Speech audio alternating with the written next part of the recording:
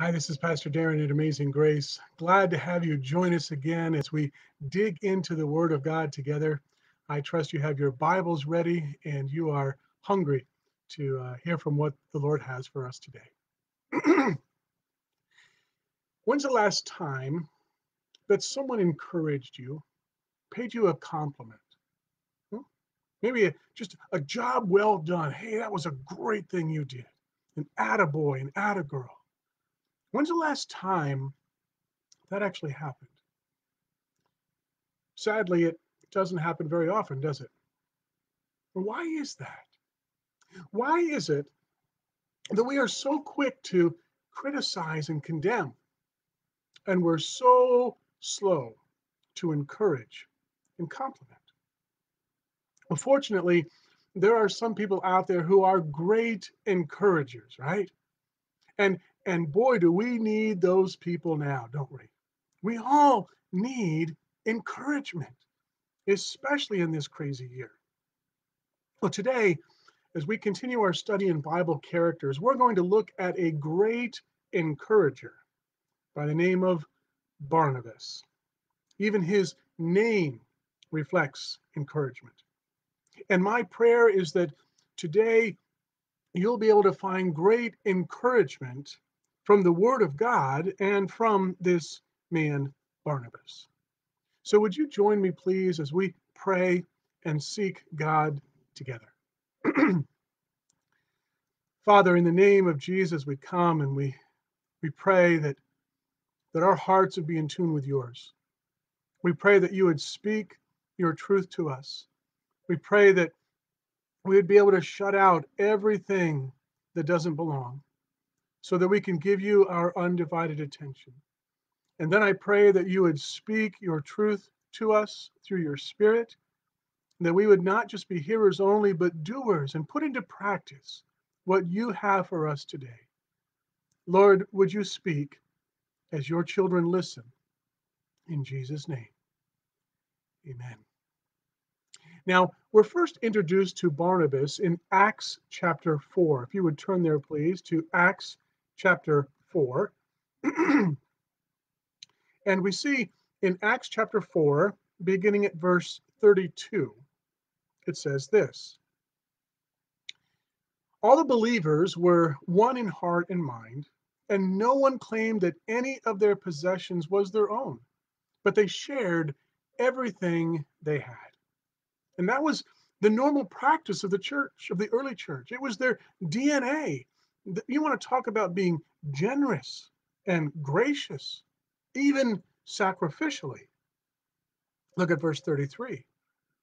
It says, With great power, the apostles continued to testify to the resurrection of the Lord Jesus. And God's grace was so powerfully at work in them all that there were no needy persons among them. Can you imagine? No needy persons. And it says from time to time, those who owned land or houses sold them, brought the money from the sales, and put it at the apostles' feet. And it was distributed to anyone who had need. Again, can you imagine? I mean, how many of you would be willing to sell your house and give the money to anyone in need? Yet that's what they did. That was their DNA, to meet each other's needs, even at great cost. And the greatest example of meeting needs, even sacrificially, comes in the person of Barnabas. Now, if you're taking notes, we're going to look at some character traits of Barnabas. And the first point is this: he was an encourager. He was an encourager. Look at verse 36. It says, Joseph, a Levite from Cyprus, whom the apostles called Barnabas, which means son of encouragement. He sold a field he owned and brought the money and put it at the apostles' feet. Sacrificial giving. And I love that the apostles named him son of encouragement. That was his nickname. And I can't think of a better name for this man. I mean, his encouraging spirit, his compassion in action, his sacrificial giving, it all was so obvious that it became his name, Son of Encouragement. It makes me wonder what our nickname would be if we were named after our character. Hmm. So Barnabas is an encourager. And we're going to see again and again how Barnabas lived up to his nickname. Turn ahead to Acts chapter 9, please. Acts chapter 9. Now, last week we took a look at the Apostle Paul, and you may recall that Paul had been a ruthless persecutor of believers until he met Christ, and then he became a passionate preacher of Christ, right? The problem is a lot of the believers and disciples didn't really believe him. I mean, they didn't trust him, and who could blame them? So look at Acts chapter 9, beginning at verse 26. Acts chapter 9, verse 26. It says, when Paul came to Jerusalem, he tried to join the disciples, but they were all afraid of him, not believing that he was really a disciple. But Barnabas took him and brought him to the apostles. And he told them how Saul on his journey had seen the Lord, and that the Lord had spoken to him, and how in Damascus he had preached fearlessly in the name of Jesus. And so Saul stayed with them and moved about freely in Jerusalem, speaking boldly in the name of the Lord. Barnabas comes alongside Paul. The second character trait we see of Barnabas, not only is he an encourager, but he also was an optimist. He was an optimist. See, Barnabas took the step of faith toward Paul. He saw the good in others rather than the bad. You might say he saw the potential rather than the problem. And isn't that a character trait we all should have? To see the potential and not just the problem. And think about this. We all know the incredible ministry that the Apostle Paul had. Think about this. Paul's ministry began because of Barnabas. Everything Paul did began because of Barnabas, because Barnabas took a chance on him, because Barnabas vouched for him. He encouraged him. Barnabas was the optimist. And those qualities, by the way, gave Barnabas another title. The third title we see is that he also was an evangelist. He was an evangelist. Jump ahead to Acts chapter 11, verse 19. Acts 11, verse 19. We know that when Stephen was stoned, we looked at that a few weeks ago. When Stephen was stoned, the church was scattered. And as they scattered, they went out and preached the gospel, even to the Gentiles. And the Jews didn't really know what to do with that. Look at Acts 11, look at verse 21. It says, the Lord's hand was with them, and a great number of people believed and turned to the Lord. And news of this reached the church in Jerusalem, and they sent Barnabas to Antioch. Antioch, by the way, is fairly close to Barnabas's homeland island of Cyprus. And it says, when he arrived and saw what the grace of God had done, he was glad and encouraged them all to remain true to the Lord with all their hearts. There he is again, encouraging the saints. And what an encouragement. Remain true to the Lord with all your heart. Oh, but he didn't stop there. Because look what else happens in verse 24. It says, he was a good man, full of the Holy Spirit and faith, and a great number of people were brought to the Lord. You see, he encouraged the saints to join him in evangelizing the lost, in sharing Christ with the lost. I mean, think about it this way. Barnabas's encouraging spirit actually led many people to Christ. His encouragement, his optimism, All of that just exuded from him, and people were curious. They came to Jesus as a result of his encouragement. Now, there's an idea, isn't there? See, because Barnabas took a step of faith toward Paul, they actually began to form a very close friendship. Barnabas realized, when he was in Antioch, he realized the potential for ministry there, but he also realized he needed help.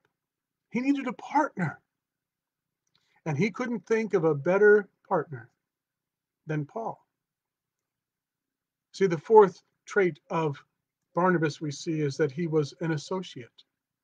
He was an associate. He was a partner in ministry. Barnabas wasn't too proud to ask for help. And we're going to see just how effective as an associate that he was.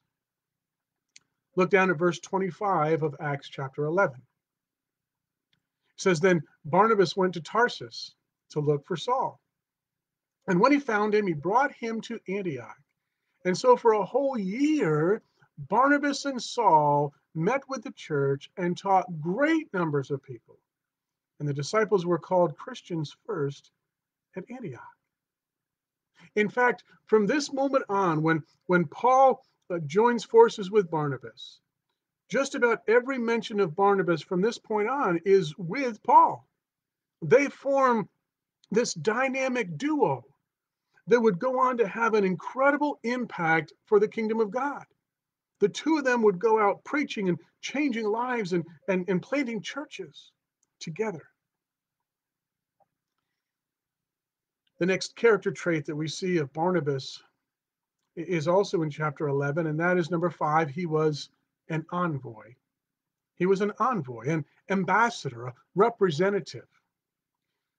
First of all, he's an envoy of the church in Antioch, because we see in verse 27 and following that a prophet named Agabus came and he predicted that a famine was coming.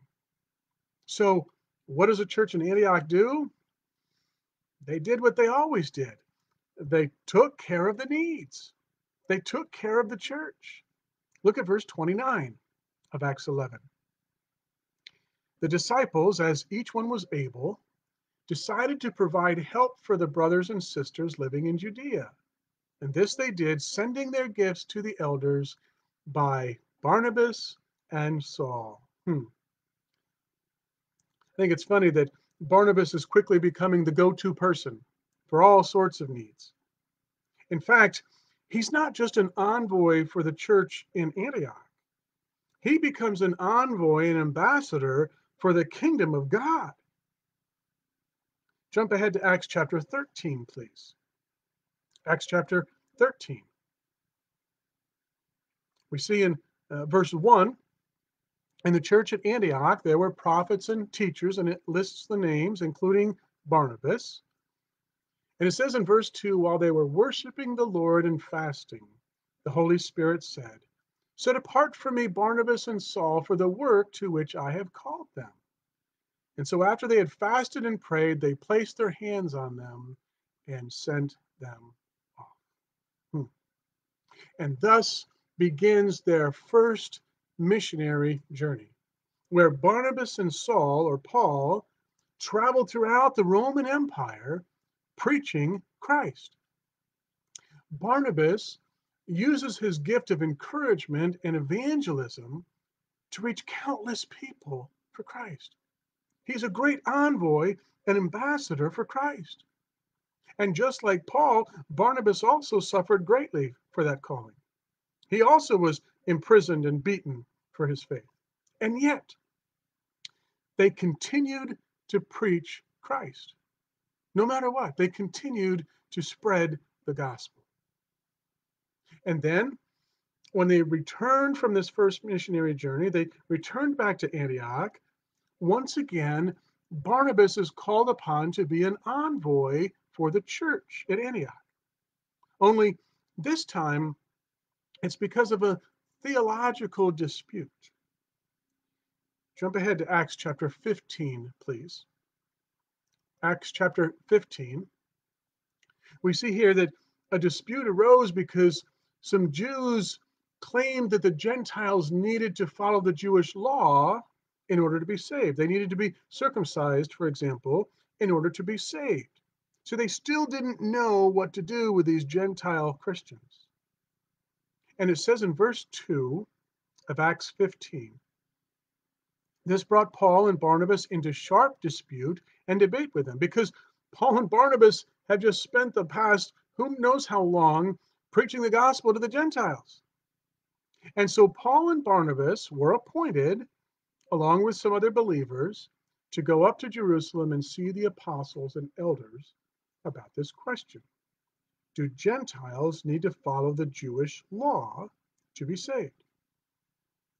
Well, Paul and Barnabas, as the envoy, they went to Jerusalem. They ended up convincing the other apostles, and they issued a decree to all the churches that basically said salvation is by grace through faith plus nothing.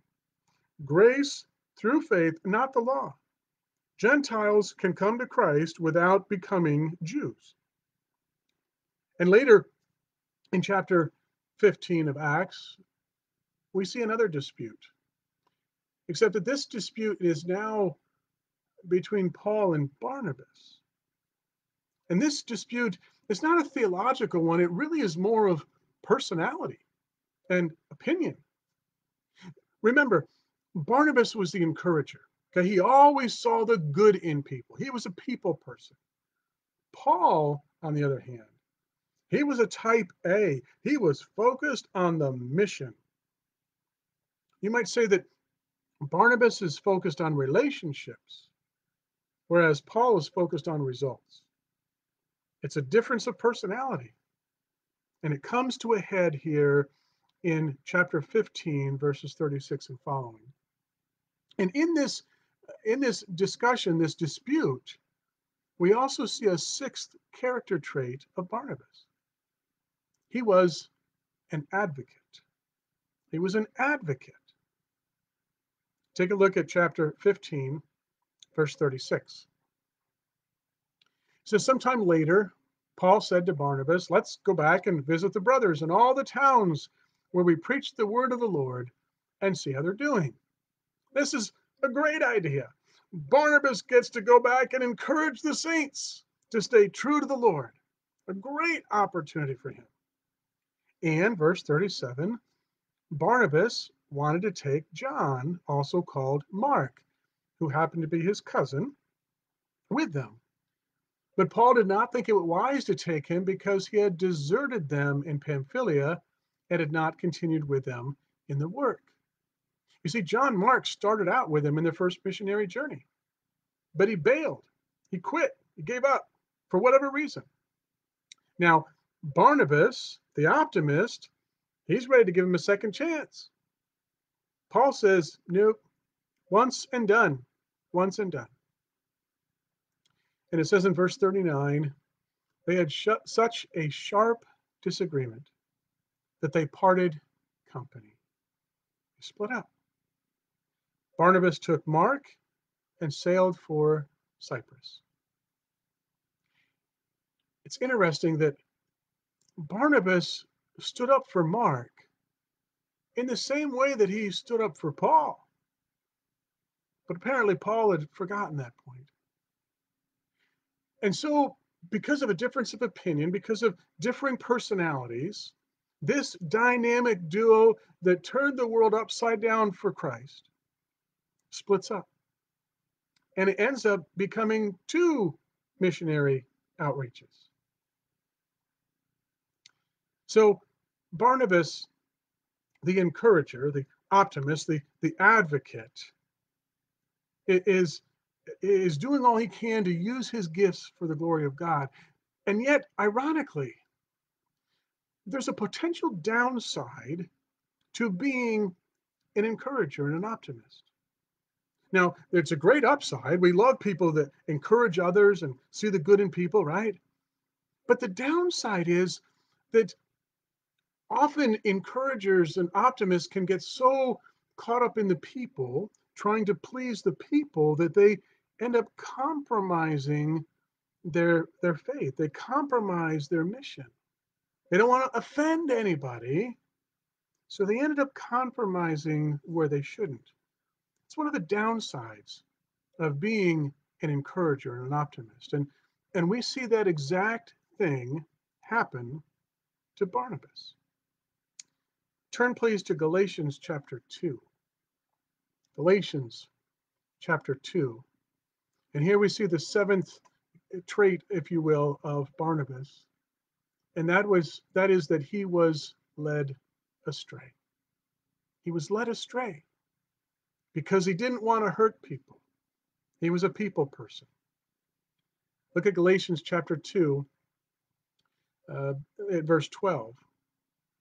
So the account is that Paul rebukes Peter because Peter showed favor to the Jews over the Gentiles. He was being a hypocrite. Look at Galatians chapter 2, verse 12. Paul is writing this. He says, "For before certain men came from James, who was the pastor back in Jerusalem, Peter used to eat with the Gentiles. But when the Jews arrived, he began to draw back and separate himself from the Gentiles because he was afraid of those who belonged to the circumcision group." Peter became a hypocrite because he didn't want to offend his Jewish brothers. Again, that's one of the caveats of focusing too much on relationships. And look at verse 13. The other Jews joined Peter in his hypocrisy, so that by their hypocrisy, even Barnabas was led astray. Even Barnabas. Because Barnabas also didn't want to offend anyone. He was a people person. He was all about relationships. And that's good to a degree. Now, the truth is, we don't know what happened after this.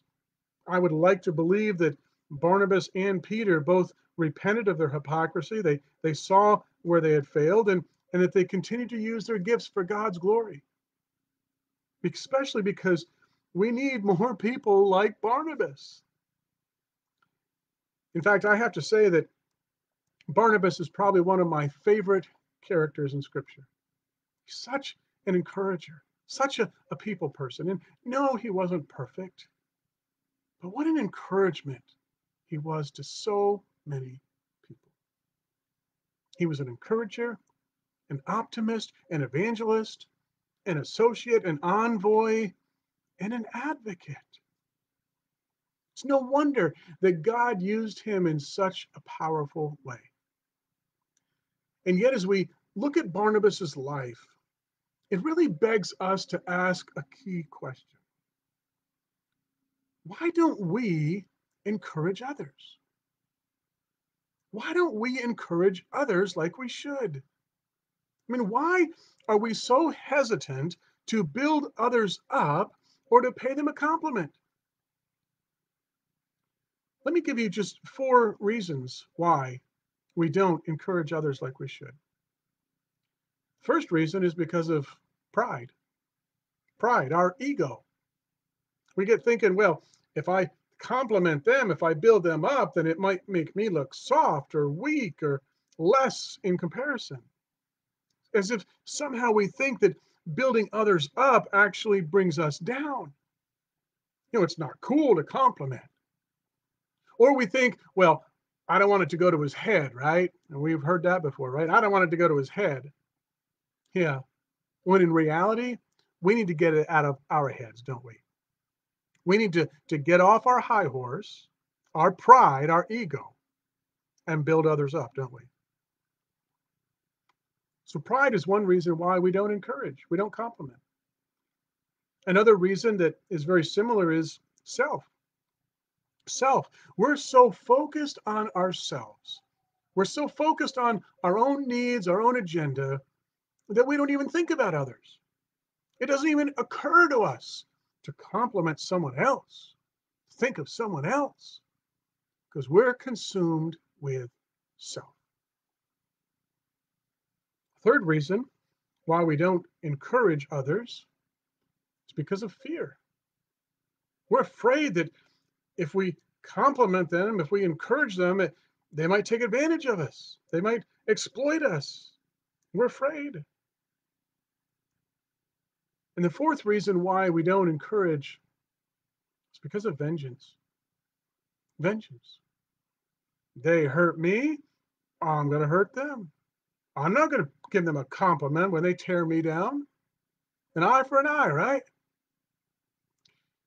Tragically, we see this all too often in our own marriages, don't we? We don't compliment or build up because we feel hurt by them. To put it bluntly, we don't encourage because we're sinful, selfish, stubborn sheep. That's it. We're sinful, selfish, stubborn sheep. And by the way, I hope you realize that all four of those excuses for not encouraging, it's sin, isn't it? They're all examples of sin. You know, there are numerous commands in Scripture for us to encourage and build others up. So when we don't encourage others, when we don't compliment them, when we don't build them up, we are sinning against God and against the body of Christ. We are commanded to build others up. Let me share with you just a few scripture passages to back up what I'm saying. Colossians chapter 2, verse 2. Paul writes, he says, my purpose is that they may be encouraged in heart and united in love, so that they may have the full riches of complete understanding, in order that they may know the mystery of God, namely Christ. Now, isn't that something we all should pursue? Isn't that something we can encourage others to do? To be built up in the Lord. 1 Thessalonians 5:11 says, therefore encourage one another and build each other up, just as in fact you are doing. So I have to ask, are we in fact building others up and encouraging others? Or are we too busy tearing them down? Hebrews 3:13 says, but encourage one another daily, as long as it's called today, so that none of you may be hardened by sin's deceitfulness. You see, encouragement is a deterrent to sin. I mean, if I spend my time encouraging our kiddos, for example, I'm going to get a much better response from them than if I continually discourage them and criticize them, right? Encouragement is a real deterrent to sin. We can encourage and build others up to help prevent them from falling into sin.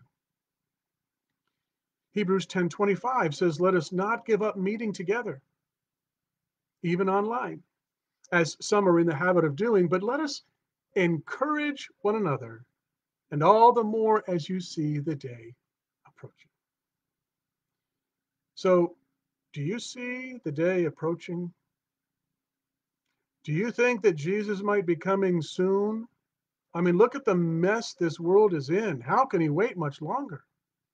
And so, if Jesus is coming back soon, it's all the more reason for us to encourage one another every day, to remain true to the Lord, to hang in there. Don't give up. Jesus is coming. There's hope. Now more than ever, we need to be encouraging each other each and every day. Let me ask you this. When's the last time that you gave your spouse a compliment? Sincere compliment. How about your kids? How about your parents? How about your coworkers?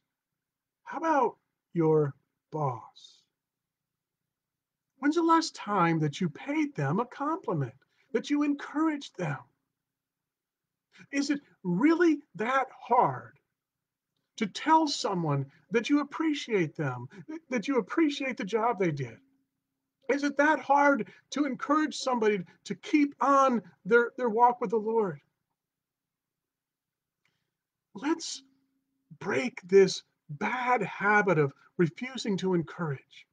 Let's be encouragers and not discouragers, okay?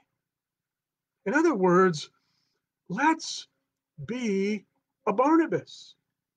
Let's be a Barnabas. That's the bottom line. Let's be a Barnabas. Be an encourager. Be an optimist. Be an advocate. Help that person who just needs a second chance. Because you will never know how you could change the world of just one person with just one compliment. You could change someone's life by being an encourager. So let me give you one challenge this week. It's not hard. Here's the challenge. I want you to encourage someone daily this week. I want you to pay someone a compliment, encourage them in some way every day this week. Okay? Will you do that? Will you make a pledge to encourage someone every day this week? And I'd love to hear about it. Not to brag, but to be encouraged. Let me know how it goes. Let me know how you might be encouraged by being an encourager. Let's do all we can to encourage others to follow Christ. Let's do all we can to change their world. Let's pray. Father, I thank you so much for the example of Barnabas. What an encourager. He looked beyond faults. He saw the potential rather than the problem. He went out of his way, even sacrificially, to build others up. What an encouragement for us. So, Lord, I pray that we wouldn't just sit and listen to this message, that we wouldn't just read these passages of Scripture. I pray that we would put them into practice, that we would live them out for the glory of God. Lord, we see the times are at hand. We know that you're coming again soon, so help us to be encouragers every day. Help us to do all we can to build others up, to give them hope. And Father, I pray that I might be an encouragement even now to that person who's watching this right now. And maybe they feel hopeless.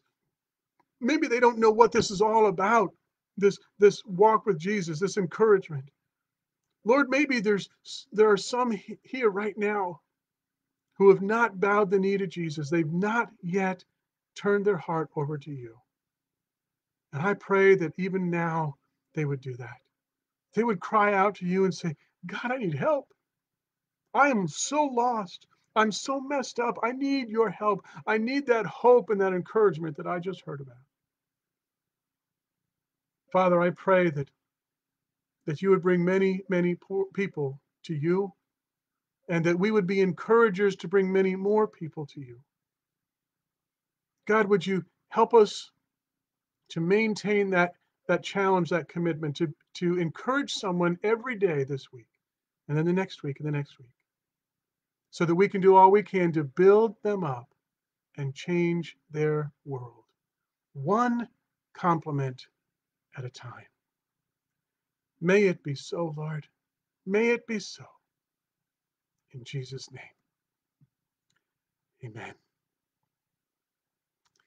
I have to tell you, I so enjoy spending this time with you. I hope that you were encouraged by the Word of God tonight.